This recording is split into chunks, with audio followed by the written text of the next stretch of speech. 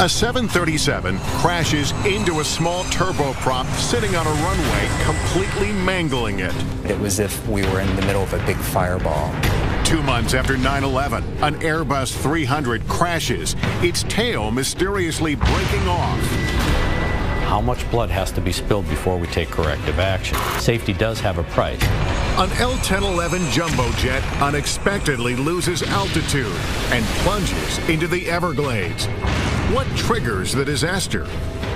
Every bit of my clothing was blown right off. Just miles from a runway, a jet runs out of fuel and slams into a hillside. It doesn't take an aeronautics expert to know that if your engines go off, it's difficult to fly. And a routine continental commuter flight suddenly pitches and nosedives into a crowded Buffalo suburb. We dropped the ball. Mistakes, oversights, distractions, and in some cases just poor judgment. All these crashes are caused by human error. The devastation to the entire operation is catastrophic. It's one of your own has potentially made an error that has resulted in this calamity, this tragedy.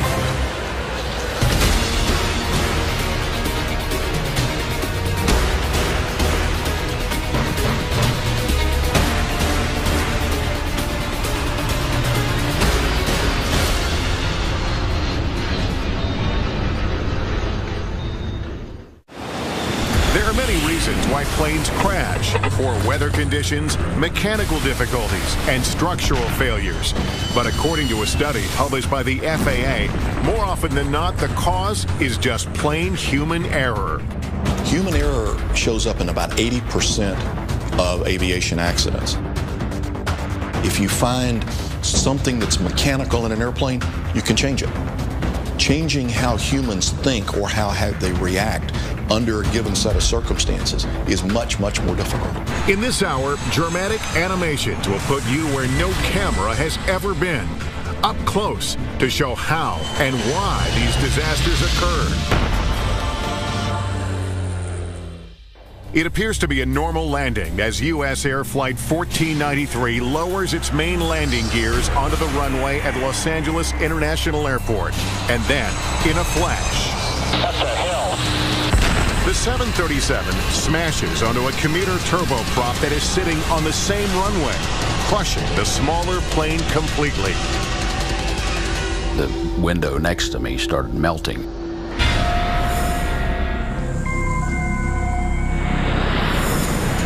In the early evening of February 1st, 1991, SkyWest Flight 5569, a turboprop carrying 10 passengers and 2 crew members, taxis toward an intersection of runway 24 left. Intersection departures, with particularly for a turboprop, was a means to make their flight more effective, and they could get off the ground faster. At 6:04 p.m., an air traffic controller clears SkyWest onto the runway, but advises the plane to hold its position. And at that point is where one of the big causes of this accident sequence occur. She does not immediately clear them for takeoff. There's a delay. Every second that goes by, there's a mounting threat. That's because minutes earlier, USAir Flight 1493, a 737 that began its journey in Syracuse, New York, had been cleared to land on that same runway. All they see is the menagerie of lights. It looks, in their mental picture, it looks like a normal landing runway. And as they're flying closer and closer, they still can't discern airplane lights from runway lights. They're all the same color. The Boeing 737's main landing gears touch down. Then, as the nose lowers, the landing lights reveal the turboprop. That's the first time the captain sees the plane. That's a hill. There's an explosion on impact, and the small plane bursts into flames. But the 737 can't stop. At 70 miles per hour, it skids and finally crashes into an abandoned firehouse. The floor was heaving, and the smoke burst right in front of my jump seat. It was as if we were in the middle of a big fireball. Every passenger window was illuminated orange. But I can see every passenger that can possibly have a view of me staring at me, looking for an answer. Flight attendants began shouting orders to evacuate, but because of the raging fire, none of the left exit doors can be used. The front right exit door is damaged and won't stay open. Only a few are able to escape from there. We jumped off the aircraft. I pushed the first person off the aircraft because I figure it's either you break your leg or you will not see your legs. The right wing exit becomes blocked, leaving only one more exit for passengers to escape, the right rear exit. In all, 67 of the 89 passengers and crew make it out alive. But not everyone makes it through the exit doors. We took a position on the nose of the airplane, and we happened to see that the co-pilot of the plane was trying to get out of the window. I took the ladder, small 12-foot ladder, and put it up to the nose of the airplane. And I was able to take a few steps up and help the co-pilot out, pull him out, and cradle him like a baby, bring him down, and then walk him with another fireman to safety. The captain and the senior flight attendant are among the victims.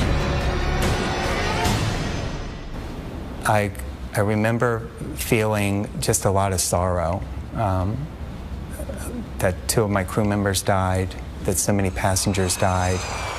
With the focus on the 737, few even know there's a crushed turboprop underneath it. The small plane is twisted and mangled beyond recognition. There are no survivors. I did not know that we hit another aircraft until we were in the terminal, and they were doing triage on us. And I asked about the crew, and they said, "Which crew?" Investigators immediately began the grim task of finding out what went wrong. John Cox, who is now an MSNBC aviation analyst, was an investigator for the Airline Pilots Association at the time. As an aircraft accident investigator, it's one of the tougher ones that I have worked because there were still, some of the bodies were still in there. These things are always catastrophic to work, but it is absolutely vital that a group of people do this job so that we understand what happened and don't have a reoccurrence. While poor visibility from the tower to the runway and glare shining into the tower are part of the problem, investigators focus on air traffic control. Air traffic controllers, as a matter of routine, multitask. 929, take Victor, right turn 31 right and hold short of whiskey. They're issuing landing clearances, takeoff clearances, so the multitasking on that evening would not have been unusual. It is very unusual for a controller not to remember that they have an airplane in position on a runway. But according to the NTSB, that is exactly what happened. It turns out that the local controller simply forgot that SkyWest was sitting on the runway intersection. There were some things that were going on that did get her distracted. 1493 checked in, she looked, the runway end was clear, and it was just a human error. I wouldn't expect that anyone on the SkyWest to have ever understood what happened. It was instantaneous.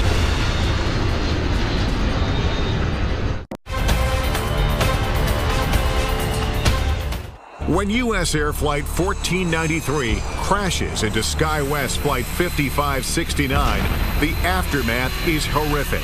22 people on the USAir flight, including the captain, are killed. All 10 passengers and 2 crew members in the small SkyWest plane also die. I wouldn't expect that anyone on the SkyWest to have ever understood what happened. It was instantaneous. At the NTSB hearings, the air traffic controller, Robin Washer, testifies that she initially thought it was an act of terrorism. USAir 1493 came over the threshold normally. When the aircraft blew up, I assumed that the aircraft had a bomb on board, then it blew up. Then Washer remembers another plane was on the runway. I went to the ground control and I said, see if you're in contact with SkyWest 569. I went to the supervisor and I told her, I said, this is what I believe USAir did. She has a responsibility to ensure its safety from other traffic. That didn't happen. The sound was almost overwhelming. David Kelly, the surviving first officer, testifies that he and the captain were never made aware of another plane on the runway. As far as we could tell, there was nothing down the runway anywhere. That airplane all of a sudden showed up out of nowhere. The cabin lights went out, the emergency lights came on. For Flight Attendant Bill Ibarra, who was critically injured, the hearing is an emotional experience. I was filled with gratitude when passengers who survived came over and thanked me for my actions. As a consequence of the collision, intersection departures at night are no longer permitted. And while on the runway, pilots are encouraged, though not required, to remind air traffic control that they are waiting for instructions. These types of procedures were completely capable of being done before the accident. This was a totally preventable accident. Across the country, and nearly 2 decades later, another crash caused by human error. Continental Connection Flight 3407 nears the Buffalo Airport for landing. The turboprop suddenly pitches up, stalls, and goes into a series of terrifying rolls. The pilot fights to gain control, but the plane plummets 1,600 feet into a house. This aircraft was 5 miles out, and all of a sudden we have no response to that aircraft.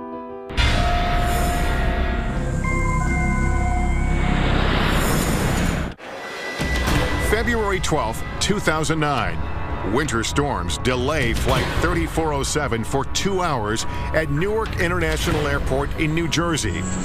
Once it departs, the flight takes only an hour to Buffalo. But 3 miles from the runway, the captain runs into problems. The speed was a little higher than he anticipated, and he made an adjustment. And what he did was he reduced the power, and they also extended the landing gear, which adds a lot of drag, and the speed decreased fairly rapidly to the point that a warning device in the airplane activated. The warning system seems to take the captain by surprise, but it should be a fairly simple correction to get the plane's speed back up. Instead of letting the airplane's nose drop to build up that airspeed, he gave it full power and lifted the nose up. He should have done the exact opposite thing. Planes generally fly at a slight nose-up angle. This makes air move faster over the top of the wing than the bottom. This creates the important difference in pressure needed for lift, which allows planes to fly. But with too much pitch, the air pushes against the wing, not flowing across it, causing the plane to stall. And when it stalled, the airplane became unstable. It rolled off to one side, then another. He continued to have the nose up. The plane's stall protection system tries to take over by lowering the nose to gain airspeed. But the captain repeatedly pulls the nose back up, essentially putting the plane back into a stall. After 3 stalls, recovery is impossible. The plane crashes in the town of Clarence Center, 5 miles northeast of the Buffalo Airport. Everyone on board is killed, as well as 1 man on the ground. One of the victims is the daughter of former Continental pilot Mike Loftus. Mallow was going up to a reunion game. Basically, it was a alumni game at Buffalo State College for the women's program. I think I turned the TV on that night to watch it for a brief moment, and that was when I had all those flames, and I turned the TV off. One question investigators have is why the captain responded incorrectly when the plane stalled. According to the NTSB, part of the problem may have been the pilot's basic skills. The report states Captain Marvin Renslow never revealed to Colgan, the regional carrier for Flight 3407, that he had failed several certification exams. He apparently wasn't completely honest in reporting those. But while he was at Colgan, he had also not passed some of the tests and the check rides that he had had. Captain Renslow eventually passes all the required tests. Colgan points out that their crew training meets or exceeds requirements of the FAA. But former Inspector General of the Department of Transportation, Mary Schiavo, points to what she sees as a problem with the regional airlines in general: cost-cutting. Their whole model, business model, is to fly inexpensive aircraft and save a lot of money because they have a fixed price contract. So if they can fly cheap planes cheaply, they make money under their contract. If they have more expensive pilots and more expensive planes, they don't. The Regional Airlines Association disputes that and told NBC News their focus is on safety, professionalism, and reliability of service. Still, there are differences within the industry on how much flying time is required to pilot a commercial airplane. You can be done with those ratings in as little as 350 hours of experience. And what happens is when people get out of flight school and they have their required government ratings, they then move on to the regionals because that's who hires them. While major airlines usually pay better, they also demand that new hires have 1,500 flight hours or more. Further blame could lie with how Colgan trained its pilots on the Q400 stall protection system. Although it satisfied FAA standards, some of the training was done solely in a classroom setting, not hands-on. 15 minutes, that's all they're asking out of a training program, and they didn't even do that.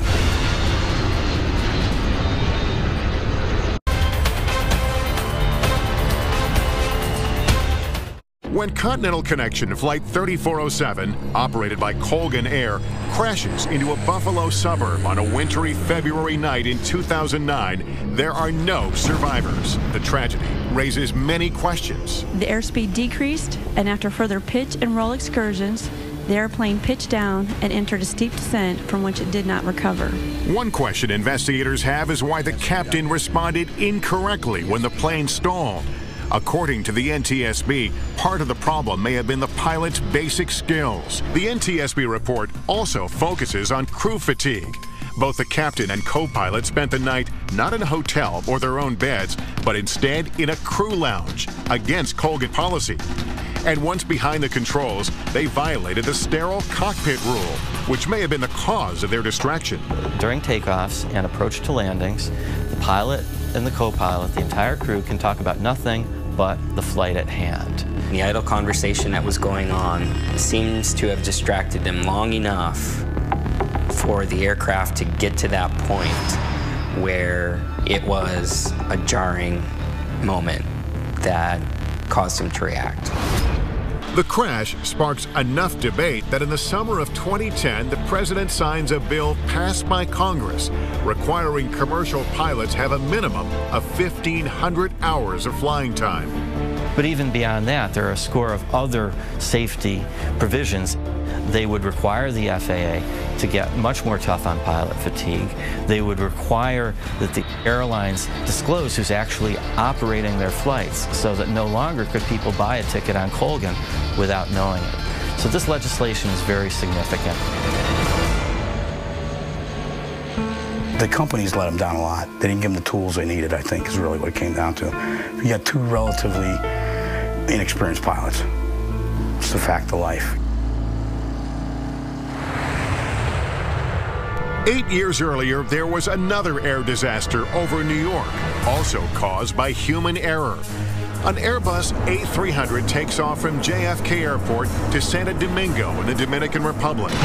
Soon after takeoff, the plane encounters severe turbulence. It rolls, pitches, and then suddenly the tail snaps off. The plane nosedives into a residential area in Queens, New York. All the people that were on that airplane went for a very harrowing ride in the last minute of flight going into the ground. All 260 people on board are killed, as well as 5 people on the ground, leaving investigators wondering how and why the tail would snap off an airplane.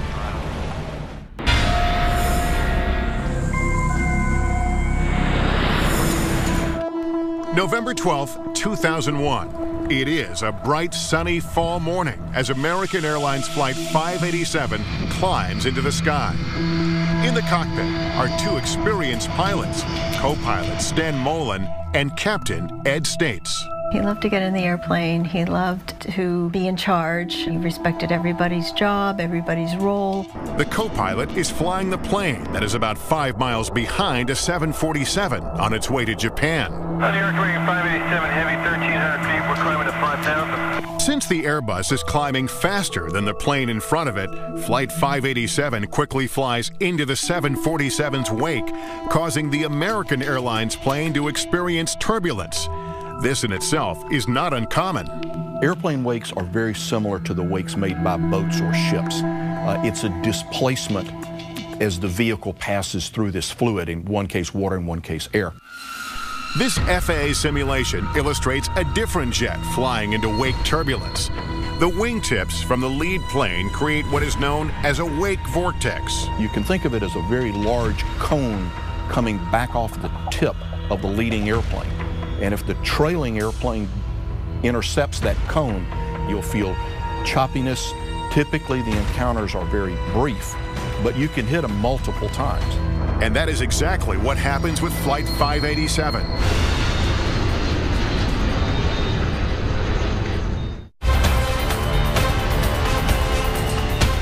An Airbus A300 takes off from JFK Airport to Santo Domingo in the Dominican Republic. Soon after takeoff, the plane encounters severe turbulence. It rolls, pitches, and then suddenly the tail snaps off. The plane nosedives into a residential area in Queens, New York. All 260 people on board are killed, as well as 5 people on the ground, leaving investigators wondering how and why the tail would snap off an airplane. The co-pilot is flying the plane that is about 5 miles behind a 747 on its way to Japan. Since the Airbus is climbing faster than the plane in front of it, Flight 587 quickly flies into the 747's wake, causing the American Airlines plane to experience turbulence. This FAA simulation illustrates a different jet flying into wake turbulence. The wingtips from the lead plane create what is known as a wake vortex. There are 2 wake encounters. Although invisible to the eye, they are displayed here in our animation. The first wake causes the plane to roll to the left, and the co-pilot quickly puts it back on course. But then, 15 seconds later, the plane is caught in a second wake. When this pilot got into the wake turbulence, the airplane started to roll. He put in flight control corrections that he thought was necessary to get the airplane back to a wings level state. But instead of leveling out, the plane moves violently on all 3 axes of flight. Left and right rolls, side-to-side motion, and up and down. Then, the unthinkable happens. The tail snaps off. The plane banks left and plummets into a residential neighborhood in Bell Harbor, Queens.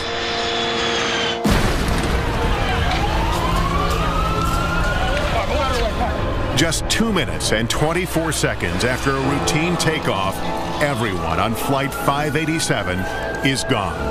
Go ahead. Yeah, just to let you know, we saw a huge, tremendous amount of black smoke south of Long Island. Captain Ed State's wife, Mary, is home when she finds out about a crash in Long Island and contacts American Airlines. I got one of the chief pilots in New York. And it wasn't wasn't the ideal way of telling me, but I said, was Ed the pilot? And they said yes. A devastating loss of life, a horrible scene in a residential neighborhood. It looks like a war zone. If you've seen anything on television, it's just terrible. Just 2 months after 9/11, people are wondering, could this be another terrorist attack? Everyone should remain calm. We talked to the White House several times. There's air cover. In this anxious climate, the NTSB works to find the reason the tail of the plane broke off. The scars from 9/11 are still very raw. The industry was recovering. Traffic was down. People were apprehensive. It was a period of time that, after 40 years of being in the industry, I've never seen before or since. Hey, see the plane. The engine fall down. 2 months after the attack, another plane is down. And at first, an act of terrorism is feared. We've preliminarily put the city on high alert, so we've closed certain things down just to make sure that we find out what this is all about. Former Inspector General of the Department of Transportation, Mary Schiavo, followed the investigation. That was everybody's first thought, but there were a number of clues, and they came out really quickly that it wasn't, because you had the cockpit voice recording. And then when they found part of the plane was detached from the plane itself, I mean, you knew right away, because pieces of the plane just are not ever supposed to fall off. Once terrorism is eliminated as the cause, investigators focus on why the tail broke off. It takes more than 2 years before the NTSB findings are released. According to the report, the cause of the crash is the separation of the tail or vertical stabilizer due to the first officer's excessive use of the rudder pedal. The entire vertical fin, which is the vertical stabilizer as well as the rudder, separated from the fuselage, and the airplane at that time became no longer controllable. Normally, pilots only use controls called ailerons and flight spoilers to roll the airplane to wings level. These are panels located on the wing. The co-pilot does this, but he also uses the rudder. This is the panel attached to the vertical stabilizer, or the tail. It moves the plane from side to side. The rudder is operated by moving 2 foot pedals on the floor of the flight deck, forward or back. It was his reaction and the overuse of the rudder during this encounter that generated forces that were large enough to actually snap the fin, the vertical fin, off. MSNBC aviation analyst John Cox is satisfied with the findings, but the report is controversial.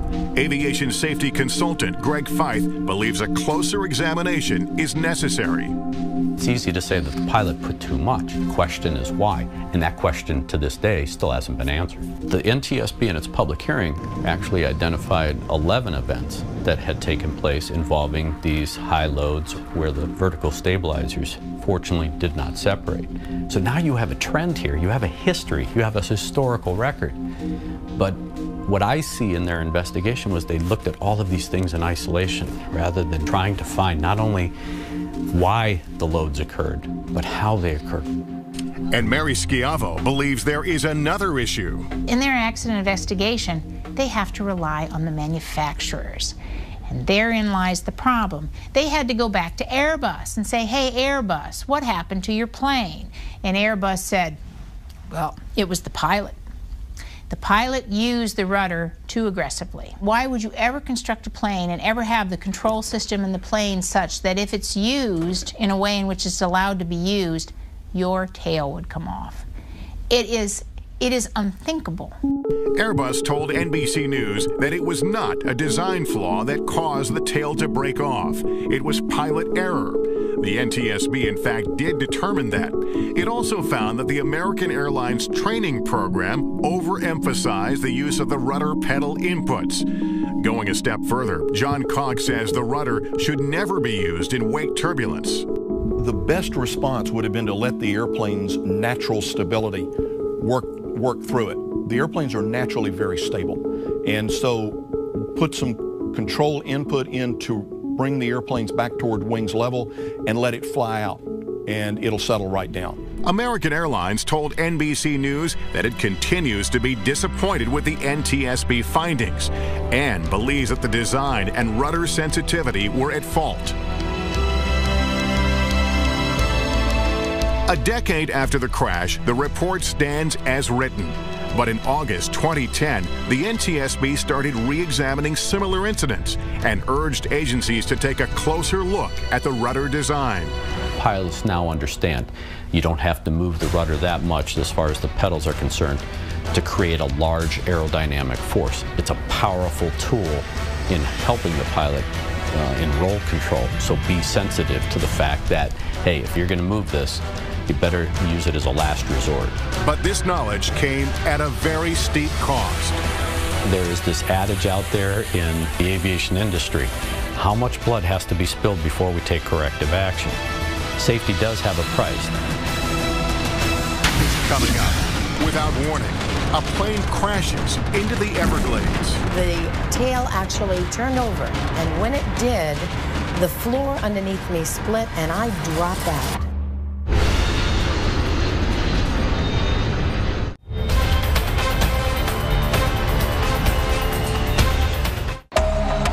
A jet is flying over the Florida Everglades while the crew is trying to fix a problem with the nose gear. It shouldn't be a crisis situation, but it quickly becomes one. The L-1011 crashes into the swamp, killing more than 100 people. What amazed me was they said that it was unsurvivable. How do you come out of that?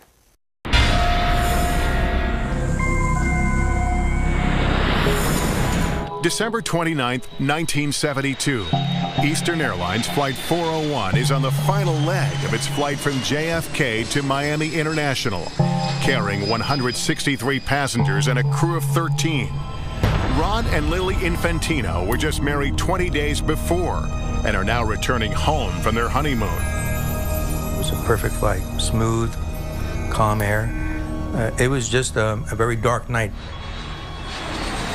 The L-1011 is just 5 miles from the runway when the pilot extends the landing gears.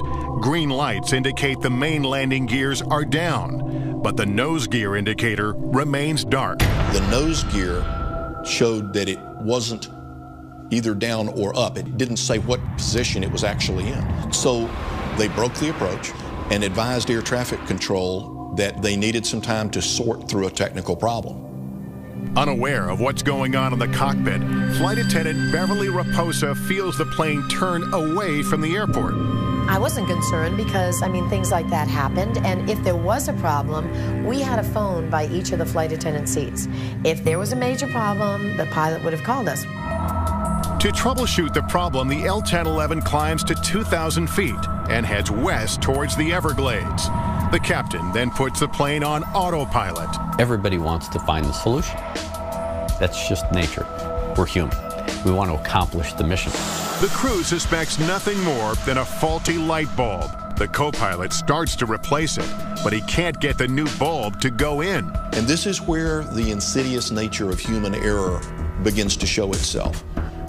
Ideally, someone does nothing but monitor the autopilot.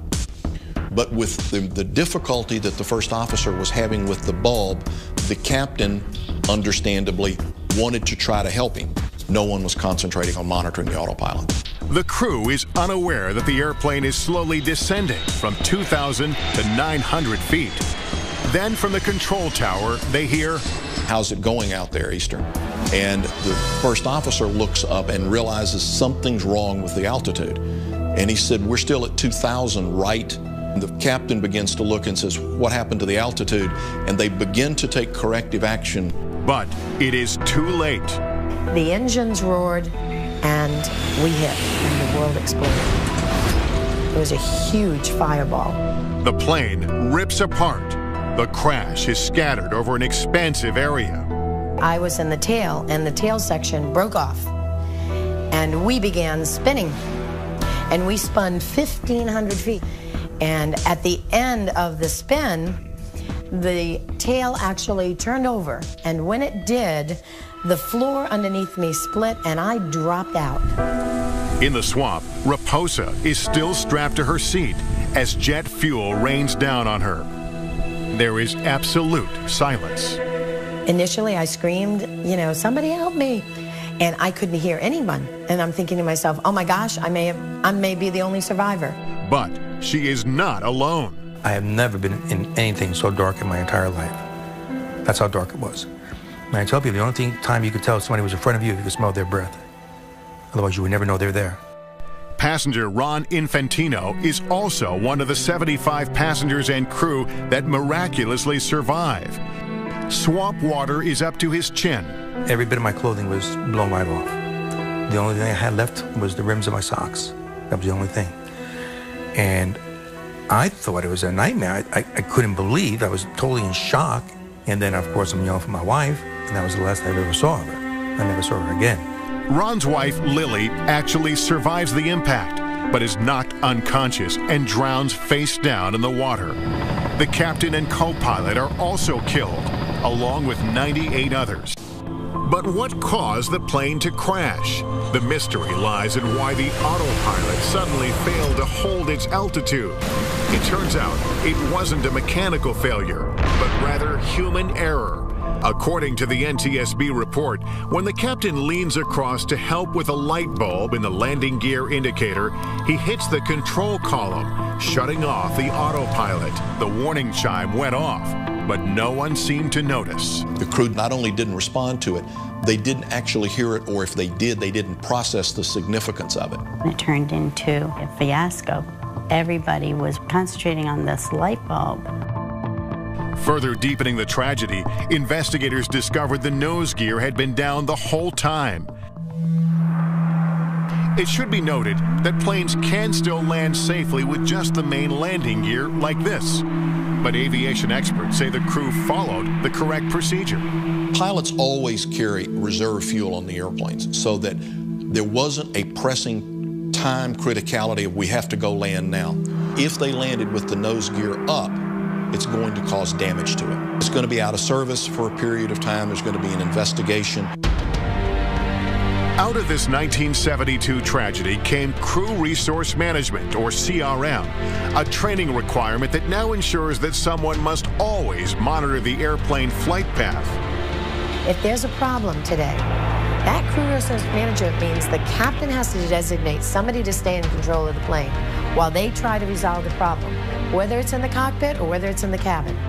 Improvements have also been made to the autopilot. The warning system is louder and more force is required to disengage it. They were so distracted with the light bulb that nobody, literally nobody, was flying the plane. Could you imagine?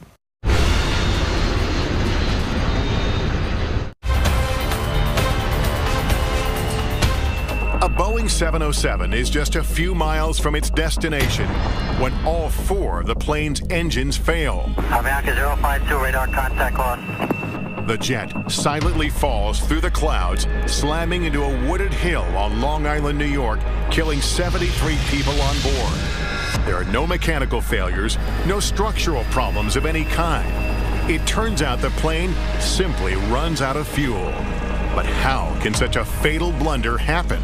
January 25th, 1990, when Avianca Flight 52 leaves Medellin, Colombia, just after 3 p.m., the tanks have more than enough fuel for the 2,100-mile trip to New York.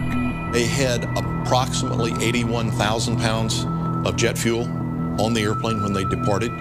They had done the calculations for the flight plan, the amount of fuel they would burn going to New York, a reserve, some holding fuel, and then also enough fuel to go to Boston and land. With more than enough fuel, that shouldn't be a problem, but it soon becomes one. In New York, the weather was bad, so as they came up the East Coast, they began to be issued holding instructions, and they held for 3 different times. The delays total 77 minutes. Around 8:20 p.m., they have only a little more than 14,000 pounds of fuel left, enough for another hour or so in the air. During those holding patterns, that's when the flight engineer should have made sure that the fuel levels were fine. And Avianca 052 Heavy, I'm going to bring you about 15 miles northeast and then turn you back home for the approach. Is that fine with you and your fuel? I guess so. Thank you very much. They inquired with air traffic controllers about how much longer it was going to be. They were complaining about their fuel levels. Air traffic control asked where their alternate was, which was filed for Boston. But the first officer, who was the pilot handling the radios, told them that they could no longer make Boston.